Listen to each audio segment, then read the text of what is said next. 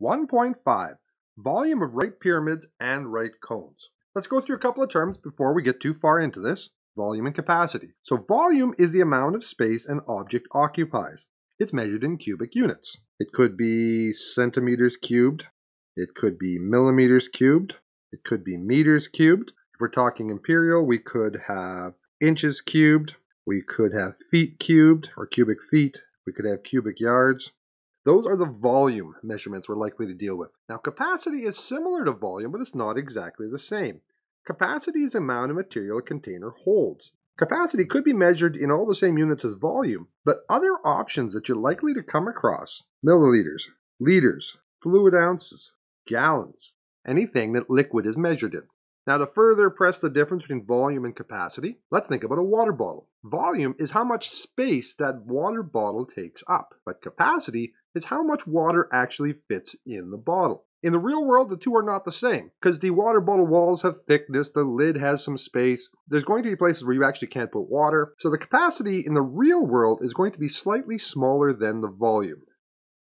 So here's our formulas. Volume of a right prism is the area of the base times its height. Now, to make sure we understand what a right prism is, it's any shape that has the same base and the same top, and the walls go up at 90 degrees. Rectangles, squares are right prisms. Technically, so is a cylinder. When we move over to look at a right pyramid, the formula for volume is 1/3 of the base area times the height. So a right pyramid is 1/3 the volume of the same sized right prism. These formulas work. Doesn't matter what the shape of the base is, whether it's a rectangle, a triangle, an octagon, it will work. You just have to find the area of the base, times it by the height. And in the case of a pyramid, then divide by 3. Let's do some examples.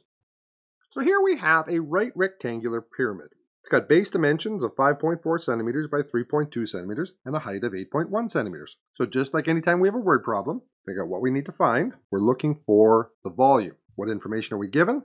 Base dimension of 5.4 centimeters by 3.2 and a height of 8.1. We got a nice convenient diagram already drawn for us. If you don't have a diagram drawn, draw one. This is a visual section. It is easier when you can see what you're looking at. By formula, volume equals 1/3 the base area times the height. Let's start off with our base area. That's 5.4 centimeters by 3.2 centimeters. That's a rectangle, so area of the base is length times width.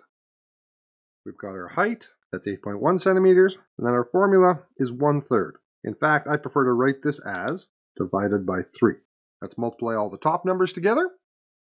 3.2 times 5.4 times 8.1 gives me 139.97. Divide that by 3, and I've got a volume of 46.7 cubic centimeters. Don't forget your units, and in this case, our units are going to be cubed, because it is a cubic centimeter. Next question, calculate the volume of this right square pyramid to the nearest cubic inch. I want you to be careful on this one. I've said it before and I'll say it again, math teachers like to be tricky. Let's start with our formula. And this is where we run into problems. My formula asks for a height.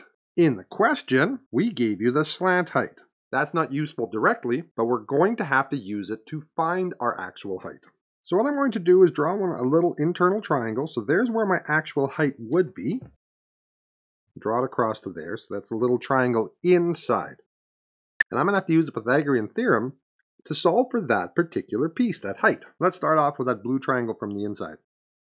I know the hypotenuse is 6 inches. And this bottom leg corresponds with half of that 4 inches. So that's going to be a 2-inch bottom leg. And this is my height. Let's use the Pythagorean theorem.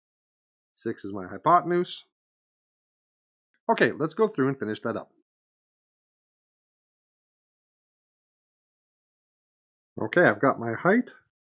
Let's go and finish up our equation.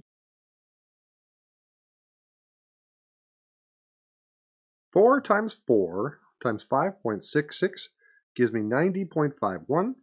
90.5 divided by 3 gives me my volume, which is 30.169 and a whole bunch more decimals. Round that off to the nearest cubic inch. My volume equals approximately 30 cubic inches.